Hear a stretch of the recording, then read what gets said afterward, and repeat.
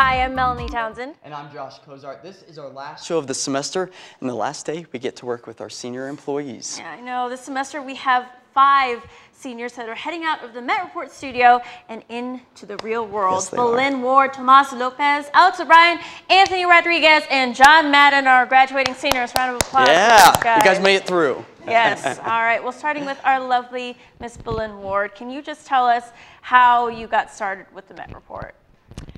I've always been interested in photojournalism, and so I heard that the Met Report was a great place to get real-world training and producing stories, and so I was glad to be part of the team and to pursue my career as a photojournalist. What are you going to miss most? I'm going to miss everyone at the studio, all my peers that helped me along the way, and I'm going to just miss doing stories here, but I plan on coming back and visiting. And absolutely, you definitely should, because we're going to miss your bubbly personality. All right, Tomas, this question's for you. You've been with the Met Report now for a total of 2 years. You've done entertainment. You've had your own show. What is the biggest takeaway from the program that you've had? Oh, God. I would have to say learning how to shut up. You know, like there are just sometimes, and there are some things that don't need to be said, and that was a lesson that I really had to learn, that, you know, sometimes in life you need to take a step back, and you don't always have to be that center of attention, that loudest person, in order to show that you're a good worker and that you have quality things to offer. You know, you can still step to the side and give other people shine and still shine just as bright as you would other than that. So I feel like that's really what I took away from working with Met Media and the Met Report. So. Good. Well, we enjoyed spending so much time with you and everything. What are your plans after you graduate? Do you plan on? Well, right now, honestly, my main goal is to learn Spanish fluently. I feel like that is going to be pertinent to my career. And I really feel like, you know, being Native American and Mexican, it's very important for me to keep that culture alive and really show who I am. And, you know, my main message in anything that I do for anybody that's watching is be who you are and be absolutely proud of that, and don't let anybody tell you that you're not good enough, because there is a place for you.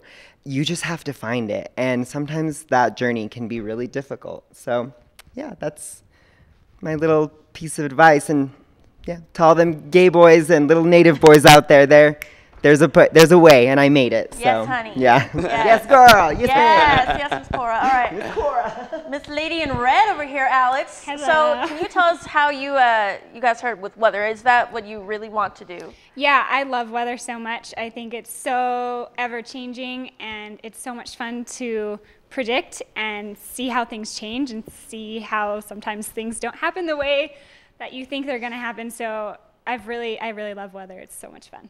Great. How did the Met Report kind of help take the weather aspect and bring it to a different level for you?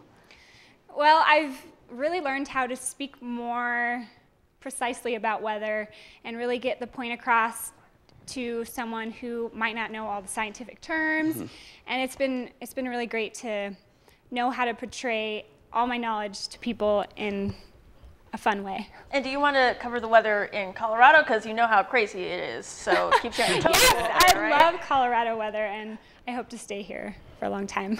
Do you have any plans on future jobs or anything? Yes, I'm actually, I'll be working with Weather Nation. They are a all-weather channel. They're based out of Centennial, and I'll be producing content for them and hopefully going on air with them sometime soon.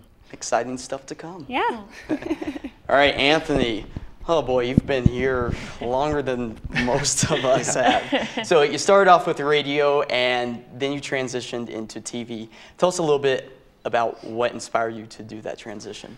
Well, I love radio, and radio gave me an opportunity to show my personality, and it gave me a great voice as well. And I wanted to get the full body experience with television and still do radio on the side. But television gave me that ability to kind of be fully myself and bring that to the audiences with my love for sports, my knowledge for sports. And so being able to do both and starting radio and then transitioning to TV, you know, it's been a great transition. And to hear it, the Met Report and Met Media overall, and you know, K-Met Radio, shout out to them as well. But you know, it's made me love both so much. Good. What would you say the biggest takeaway or the thing that you'll miss the most from the Met Report? The Met Report and all of Met Media, really, as a whole, the opportunities you get here are so full, and the people you get to work with make it such a great opportunity because you get to be thrown in right away, and you get those chances that maybe people at other schools don't get. I would say, if I had a message for anyone out there that wanted to be involved in what we do, you want to be in these seats like we are, just come to MSU Denver and be a part of Met Media, KMET Radio, Met Report, Metropolitan, Metrosphere, all the stuff at Met Media.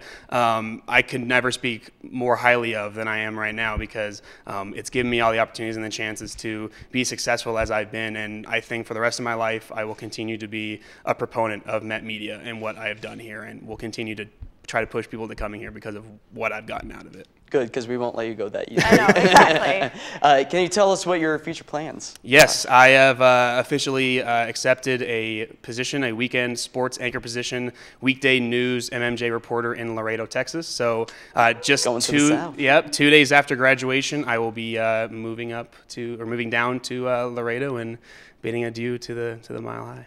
Well, we're super excited to see where you go from here. We're sad to see you go. Yeah. I'm sad to go. I love it here, and Yeah. I'm gonna miss it a lot. And that's. Well, you'll be back to visit. So I will be back to we visit. won't Yes. even talk about like you're going permanently, all right? Okay. Okay, Mr. John Madden. The jokester over here. Me? Yes, Yeah, you. imagine that. So what are your plans after you graduate? What do you want to do? Well, I've decided that I want to try to pursue the news satire stuff first. I did my own show here, so Which is called? 2 Cent Beatdown. And everybody I'm should love check gonna miss that out. that. I love you know? doing it, and I kind of found my lane with doing that. So I'm going to see how that goes, and then I'll fall back on sports reporting and news reporting in the future if that doesn't pan out the way I want it to. Cool. And what's your most favorite memory or biggest takeaway from the Met Report, like these guys? Probably just coming here every Friday and doing a show. I think it was pretty cool seeing everybody's hard work and everybody working together as a team come together and make a cohesive project. When you're surrounded by a group of people who take this all very seriously and strive to put out a good product, you can produce great results. So I think just being here on Fridays and seeing everybody's hard work, I'm gonna miss that, but that was also probably the thing I'll remember the most too. But we're going to miss your witty comments and you food shaming us for eating McDonald's in the office. Yeah. Dropping the mic, we're going to miss that. Just trying to look out for your health. You literally made me never want to eat McDonald's. You're welcome. All right, guys. Well, we're really going to miss each and every one of you. And here's one final look back at our seniors' time here at the Met Report.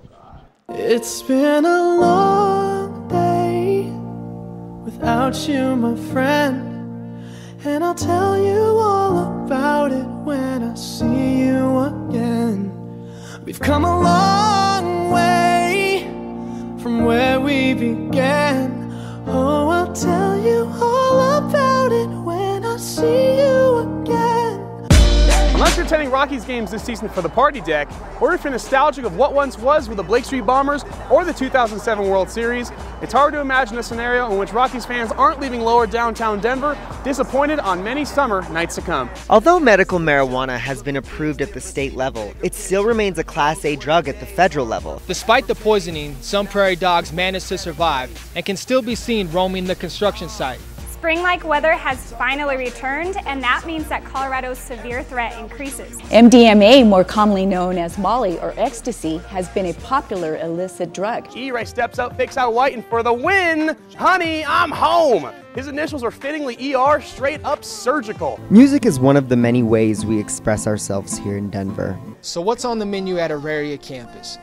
A lot of the food options contain ingredients that make nutritionists cringe. As spring continues in Colorado, severe weather comes in the form of lightning. When Julian was 8 months old, he developed a rare form of spinal muscular atrophy, paralyzing. And when brotherhood come first, then the line will never be crossed. Established it on our own when that line